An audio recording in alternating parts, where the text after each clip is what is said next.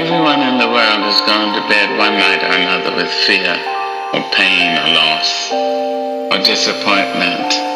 And yet each of us has awakened, risen, somehow made our ablution, seen other human beings, and said, "Morning, how are you? Fine, thanks, and you?"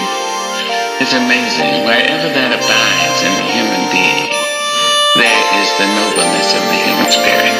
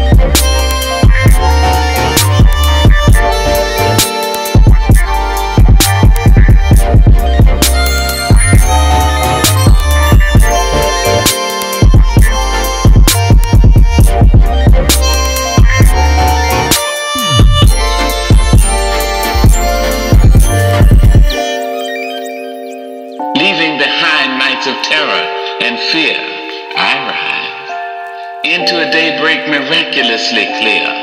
I rise, bringing the gifts that my ancestors gave. I am the hope and the dream of the slave, and so